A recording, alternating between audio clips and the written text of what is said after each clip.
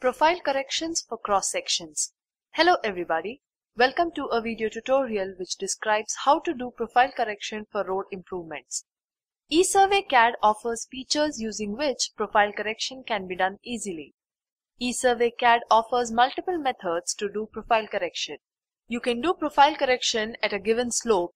You can ask ESurvey CADD to find the best slope for profile correction, and you can do it for the portion of the base layer. You will learn all these features in this video. To start with, import the existing ground level in ESurvey section for which you want to do profile correction and preview the section. Select Profile Correction sub-menu under Cross-Section Template or Assembly menu. To apply profile correction, you have to define a cross-section template. Create a cross-section template with required parameter by clicking on the triple dotted button next to Template drop-down.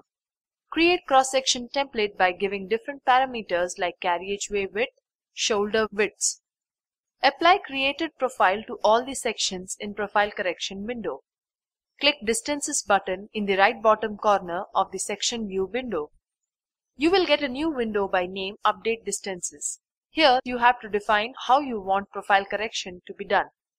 By selecting Remarks, you can define that profile correction should be applied to the points between left and right remark points.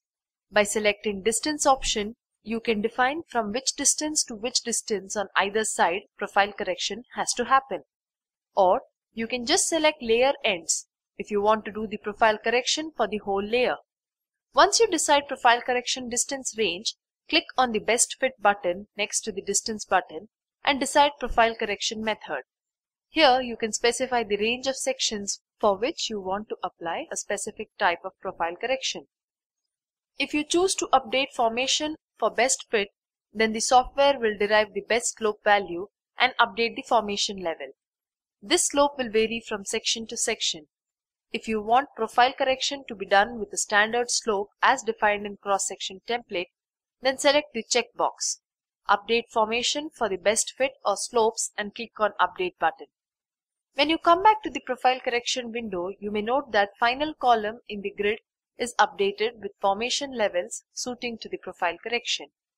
After setting distance option and best fit, if you preview the cross sections, you can see the cross section with profile correction as per the best fit settings. Thank you for watching this video. In the next video, you will learn how to create road layers in ESurvey CADD in a section project using the standard cross-section template.